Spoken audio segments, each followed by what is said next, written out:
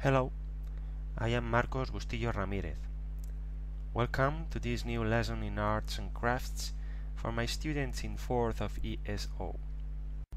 In this lesson, we are going to learn how to draw a rhythmical composition. As I told you at the classroom, rhythm is one of the most important elements used in creative visual arts, and it is also closely related to musical rhythm, as long as both of them are based on beats and intervals between them.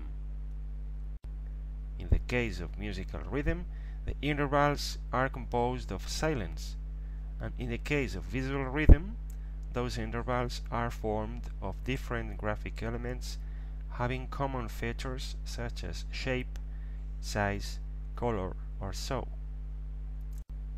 Several kinds of rhythm can be detected: regular rhythm, alternating rhythm, flowing rhythm, and random rhythm.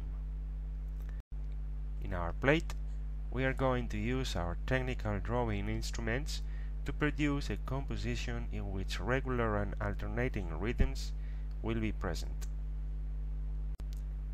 We will start by dividing a common A4 plate into equal areas of 1 cm wide or high at your will. You should use parallel lines. You can draw little marks in both sides of the paper to be sure that your lines will be parallel. Note that if you choose to draw horizontal strips, the last one at the bottom of your plate will be lesser than the others, because an A4 paper has a non-exact decimal measure of 29 cm and 7 mm in its longest side.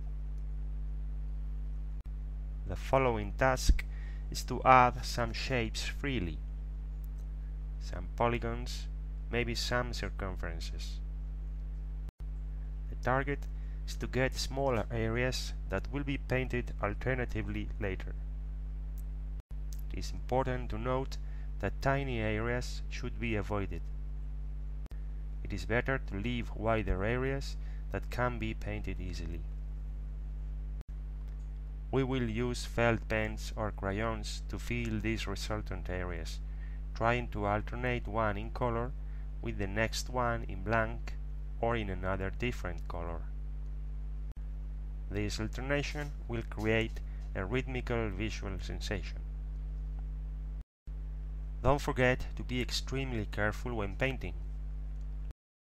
Remember that felt pens can produce some whisked darker areas by superposition of layers, and it may have no satisfactory fix.